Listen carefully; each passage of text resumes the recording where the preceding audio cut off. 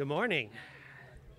If you would take your seats, actually, why don't you stand up, because we're going to sing our opening hymn, which is the Battle Hymn of the Republic. And open to your first page of your bulletins. This is the day which the Lord hath made. We will rejoice and be glad in it.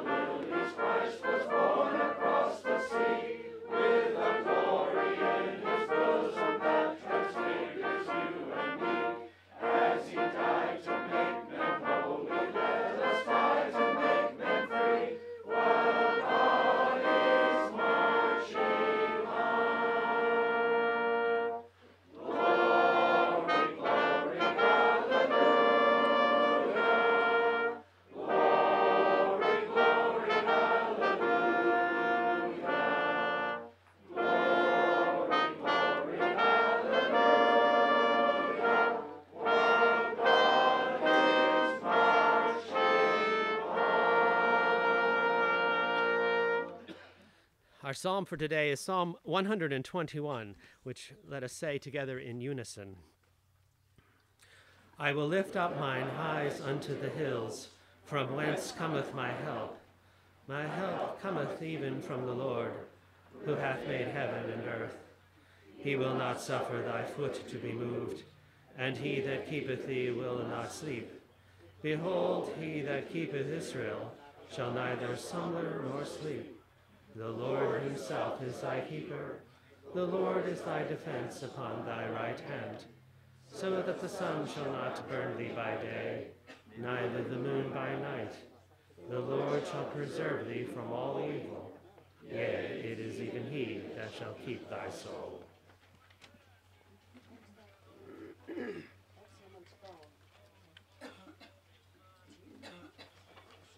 be seated.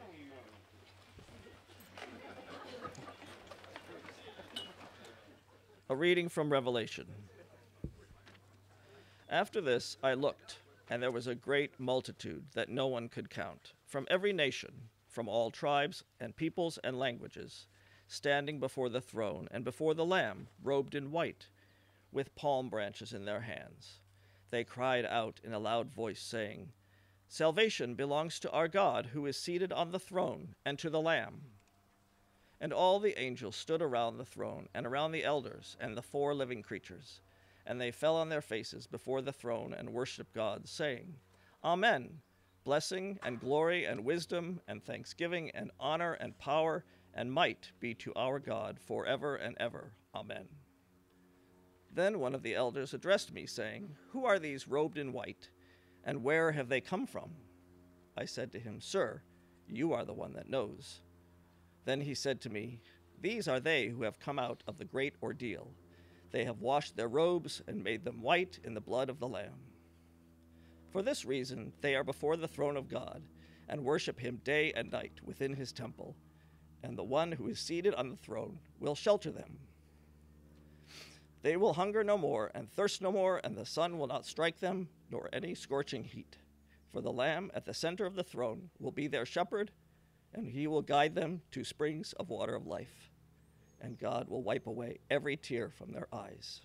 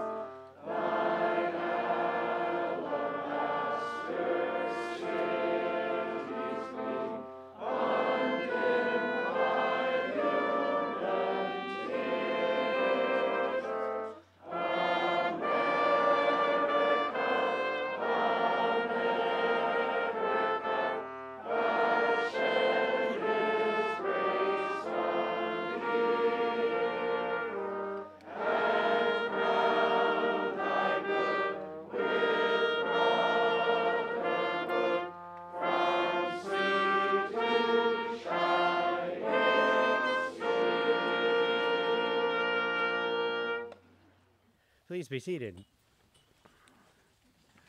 I'd like to invite Mr. David Parshall to come up and introduce our speaker.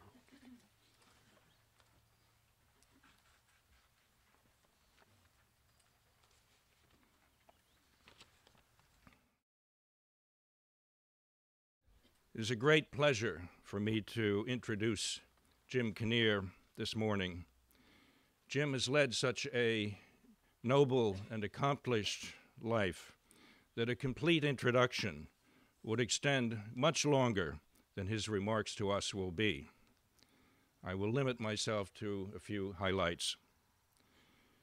Jim is a graduate of the United States Naval Academy and served 3 consecutive tours in the Korean War, earning 7 engagement stars and a Navy Commendation Medal for rushing to the aid of wayward parachutists during a refit in Japan. After his war service, Jim joined Texaco, where he initially pumped gas and washed cars at a Texaco station, then rising over the course of time through a number of positions to become the company's CEO in 1987. He pulled the company through a bankruptcy and a massive restructuring and put a large focus on innovation and technology. Jim's late wife, Mary, contributed to his corporate success. Here's one example of her tactical advice in a tricky situation. When Jim was thick into his role as CEO of Texaco, he faced at one point a tangle with activist investor Carl Icahn. Wise and inspired Mary had the right idea.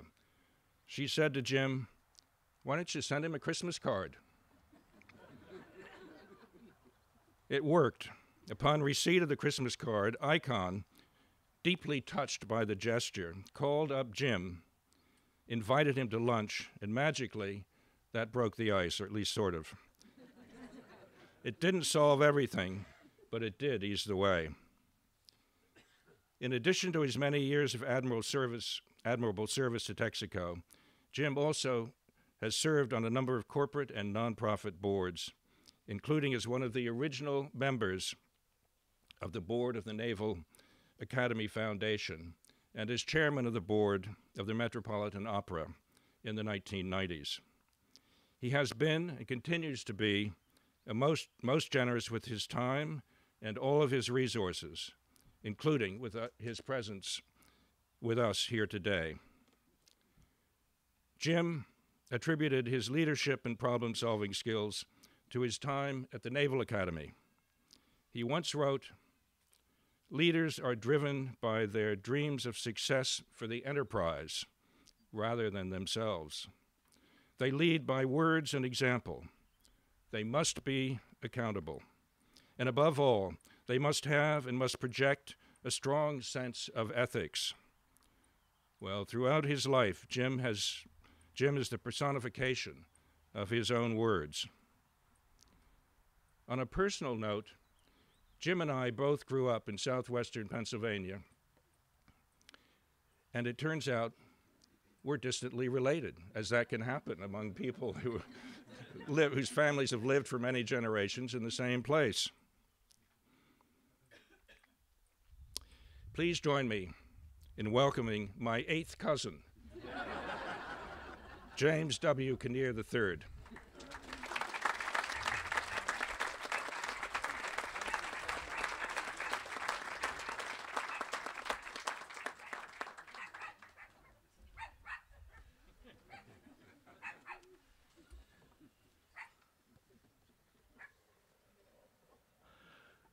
Thank you, cousin. That was very, very kind of you. And my father would have loved that, and my mother would have believed every word of it. On this Memorial Day, we pause and we give thanks, and we honor those men and women who gave their lives so that others might live in freedom. In 1776, we fought for our own freedom, and in our many conflicts since then, We have fought for the freedom of others, of peoples around the world.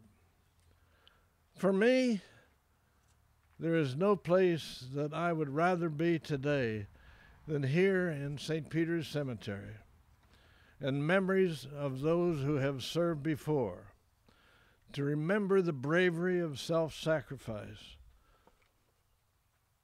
My own service extended to Korea, where 1,700,000 Americans once served, and where over 36,000 Americans gave their lives in combat. We gladly sailed to defend a people whom we did not know, in a country we had never seen, but we went. The years 1945 to 1950 had been years of demilitarization in our country for our U.S. Armed Forces. All branches had shrunk in size. The Navy had mothballed almost all of its capital ships. In the summer of 1949, only the USS Missouri, BB-63, was available for our midshipmen's summer cruise. We had to split the brigade into two and make two cruises, one to France and one to England. Some of the Marine squadrons stayed on active duty, such as VMF 323. VMF stands for Heavy and Heavier Than Air Marine Fighter Squadron. VMF 323, our first squadron. Our second squadron had gone into the reserves, and our pilots had started their families and begun their careers, keeping their flying skills up on weekends. When the call came, they returned to battle. The Son of God goes forth to war, a kingly crown to gain. His blood-red banner streams afar. Who follows in his train? Who best can drink his cup of woe, triumphant over pain? Who patient bears his cross below? He follows in his train. Thus began the recessional anthem at the United States Naval Academy when I graduated on the 2nd of June of 1950. Mary and I were married June 17th and began our honeymoon in California, where my first ship was based. On Sunday morning, June 25th, we walked onto a tennis court. A voice rang out from somewhere I do not know. A voice rang out, "Ho, ho, Lieutenant, I know where you're going. President Truman had just sent the 7th Fleet to Korea." At that moment, my bride of 1 week became a Navy wife. We hastened to my ship, bade farewell, and I got underway. I reported aboard the USS Benoit Strait, CVE 116, a very small aircraft carrier, as a freshly minted ensign with a half-dozen others. We were rotated between engineering and deck duties, and all were trained to run the encryption machines that were used to send and receive coded messages. We all spent 4 hours a day on encryption watch on the ship. I started in the engine room, and I was soon promoted to the bridge, where I became an officer of the deck, OOD. When the ship was underway, this was a very responsible job that involved keeping the ship on station, dealing with emergencies, ordering maneuvers of the task group, and following the captain's orders. What do I mean by dealing with emergencies? Well, in the Navy, that can mean almost anything. One day, we were having carrier qualifications off California of torpedo bombers.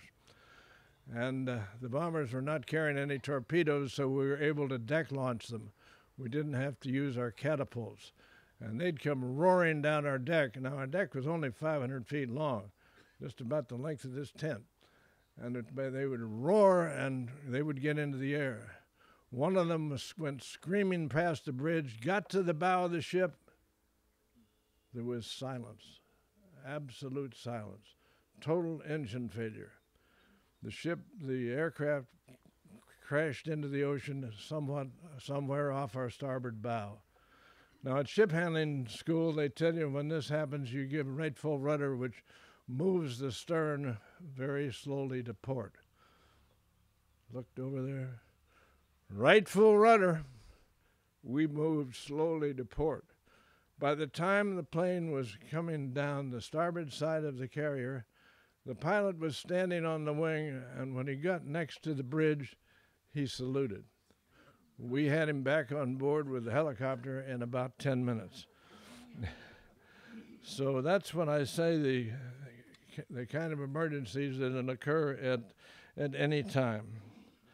2 years later, when I was transferred to another ship, I went to say goodbye to the captain.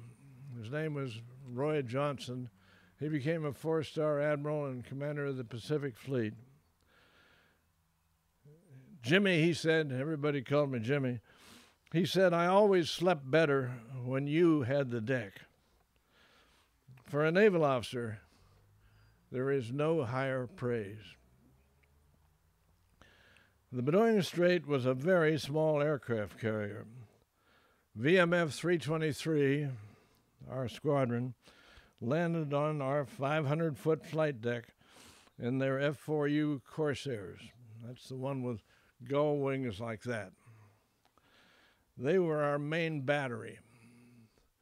What do I mean by main battery?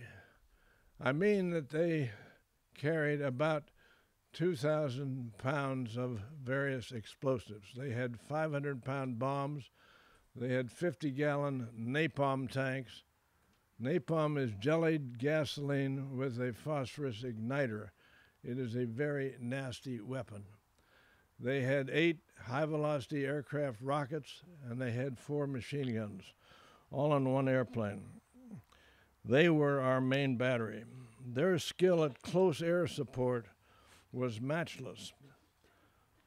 Combat operations in the Nakhtong River Peninsula of Pusan began in early August. In September, it was the landing at Incheon, where 27-foot tides and 10-knot tidal flow made ship handling very difficult.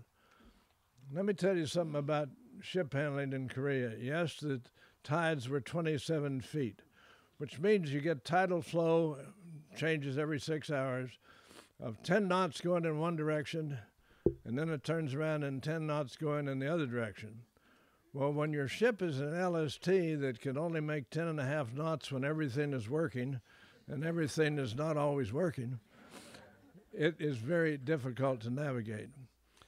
So that, in addition, the waters all around coastal Korea had mines. They were left over from the Japanese in the Second War. So we had to keep the ships in the mine channels. We had many mine sweepers doing this. 3 of our mine sweepers did hit mines.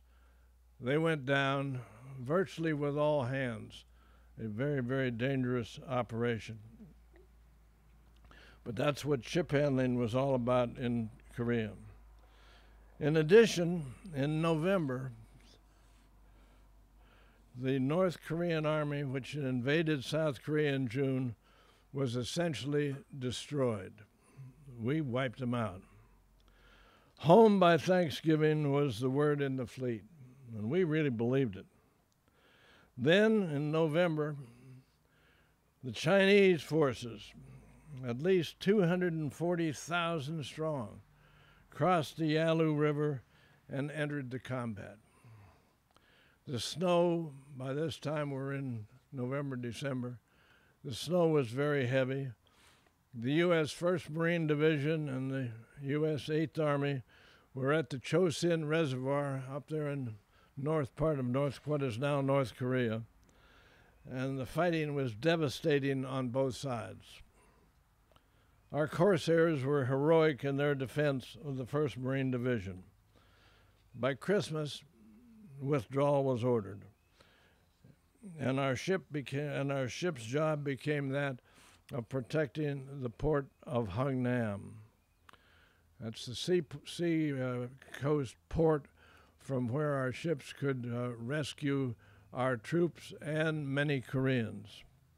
The Navy and the Merchant Marine managed safely to evacuate 104,000 U.S. servicemen and 91,000 Koreans who were saved by their movement to South Korea, south of the 38th parallel. The war continued up and down the peninsula with enormous casualties. During my 2 tours on the Bedouin Strait, we had lost 5 of our brave pilots to enemy anti-aircraft fire. We had 12 aircraft and 24 pilots on board. Close air support is effective, but extremely dangerous. For my 3rd tour, I was transferred as executive officer and navigator to an LST, USS LST 516, in the Yellow Sea supporting guerrilla warfare. On one day that spring, the spring of 1953, we were moored offshore Kyushu, the north of Kyushu, some, I would guess, about 3 miles offshore from the Owita airport. There, the 101st Regimental Combat Team was practicing parachute drops onto the runway before deploying to Korea. It was about 0800 as I watched from the bridge with my glasses. The wind had shifted around to the west, and the parachutists were landing in the water, not the runway. I knew they were in trouble. Riley, a second-class quartermaster, a signalman, a boatswain's mate, an engineman, and I jumped in an LCVP, Landing Craft Vehicles and Personnel, LCVP. We headed for the shore.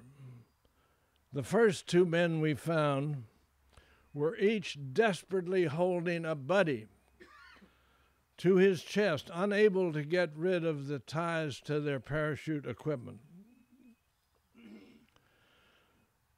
Riley and I pulled 2 men to safety. The first was Private First Class Ferguson. I can still see his face right there, and the gratitude on his face as I saved his life. Pulled him out of the water with his buddy. We saved 2 men, but our CPR, which we tried for 2 hours, our CPR could not save their buddies. The 101st Regimental Combat Team was very grateful to us, and our little team of 4, and invited me over to their base the next day to have a drink. No liquor was allowed, no legal liquor was allowed on Navy ships. I went, I was roundly thanked, and found that they had a sense of humor. Their little bar, they had a little bar like this. The little bar was named Malfunction Junction. For those of you who are not familiar with parachutes, a malfunction is when your chute doesn't open. As the war wound down and a truce was being negotiated in April of 1953, we received orders to evacuate civilians from the little islands of Chodo and Sokto, and they were off the coast of North Korea. These brave Koreans in our guerrilla warfare activities have been helping us, and these islands were to be part of North Korea. We were to save them, and these were on orders from Washington. Think about it. I beached our ship on Chodo and took on board 1,500 men, women, and children. We got underway for the Incheon Channel. 2 babies were born on board in the 2 days it took for us to get there. We did have a doctor on board. I offered the doctor's services to the First Lady, and she said, "No, thank you very much," and she delivered her own baby.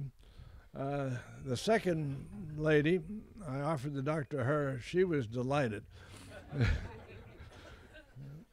I beached the ship at 3 o'clock in the morning on a little island in the Incheon Channel. I put down the bow ramp.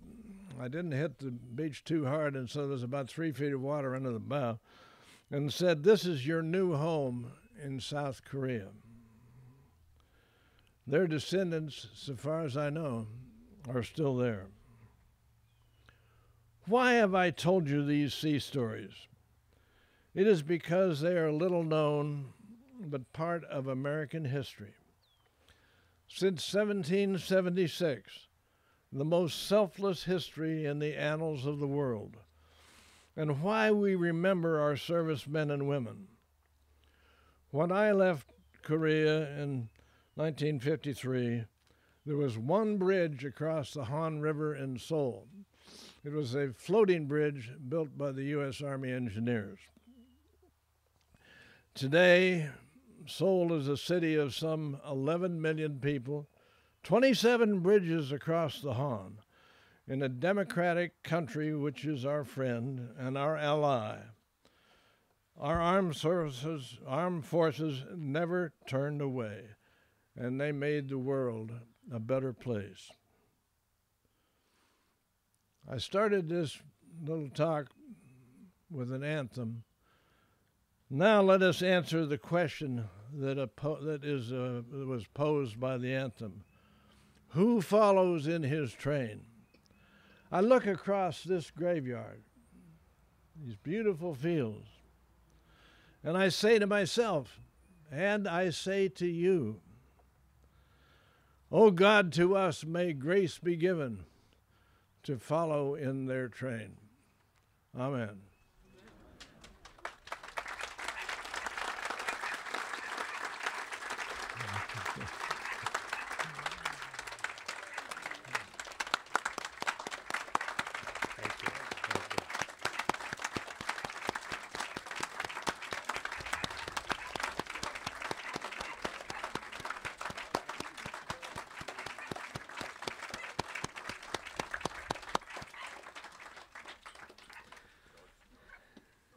Thank you for that wonderful reflection, that wonderful moving talk. If you would turn in your bulletins to page 3, we will pray together for the departed and also for our country.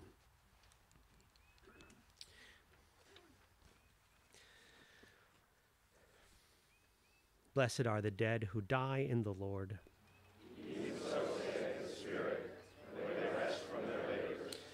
Grant us, with all who have died in the hope of the resurrection, to have our consummation and bliss in thy eternal and everlasting glory, and with all thy saints to receive the crown of life, which thou dost promise to all who share in the victory of thy Son, Jesus Christ, who liveth and reigneth with thee and the Holy Spirit, one God, forever and ever.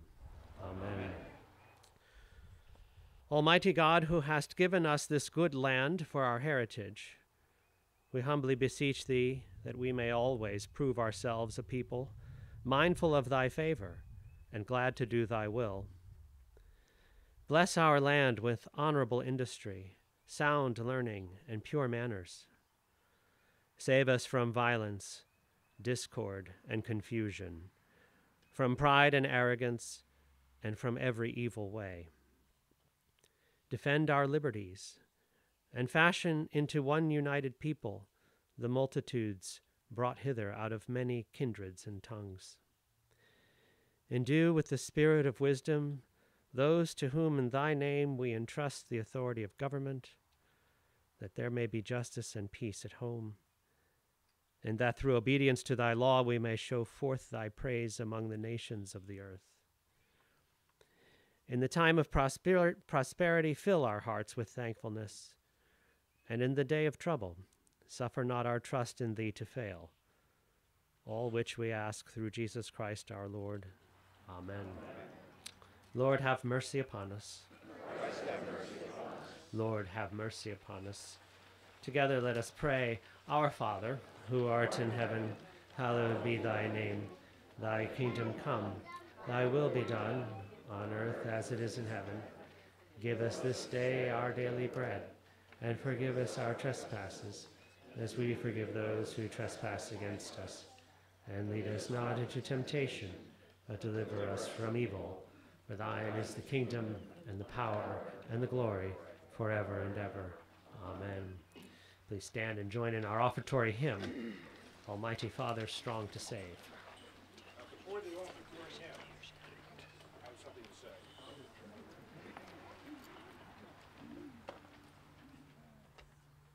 So I'd like to thank Jim very much for those moving and very memorable remarks that he gave us. We have a small present for him. It's a book written by Elliot Clark, also a veteran of the Korean War, who is buried in this cemetery. The book is entitled Land of the Free and Home of the Brave. I would like to give that to Jim, but I'd also like to make two announcements.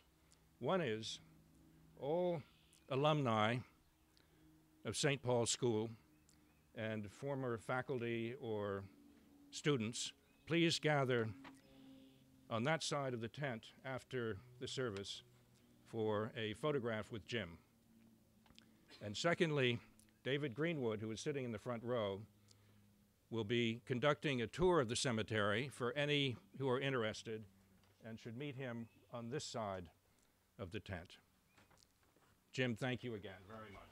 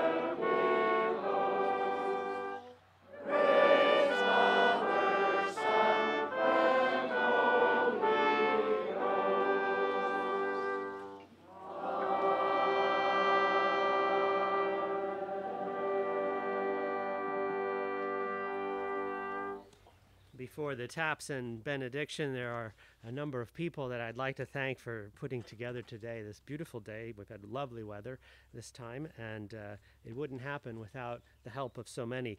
But first and foremost, to Lee Cornell and to Lillian Chapman for all the work that they've done today with setting up the tent and the chairs and the refreshments. Do stay for the refreshments. To David Parshall and the Cemetery Committee, Betsy Battistoni, Lillian Corbin, David Greenwood, Mike Lysis and his family for helping to set up, Nancy Vanderlee. And I think one of the reasons this went off so well this year without a hitch is we had the help of Lois Mander for all these years, who made sure to make sure everything was in order before she handed it off. So thank you to all of those people who made today such a success.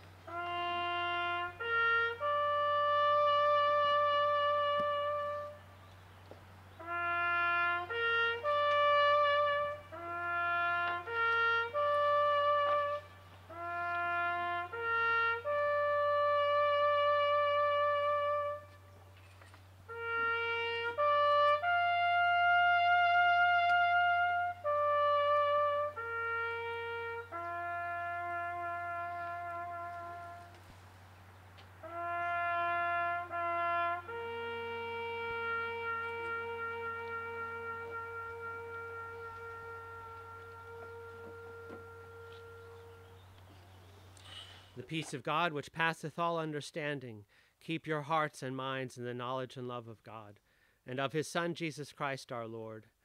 And the blessing of God Almighty, the Father, the Son, and the Holy Ghost be upon you and remain with you always. Amen. Amen.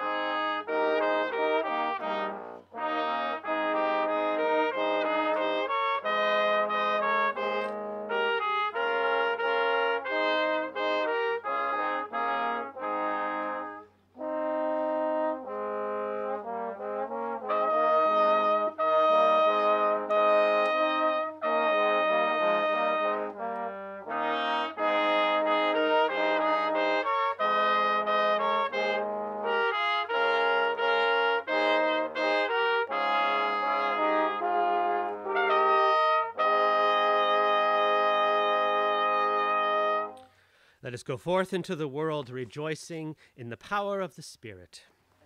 Thanks be to God.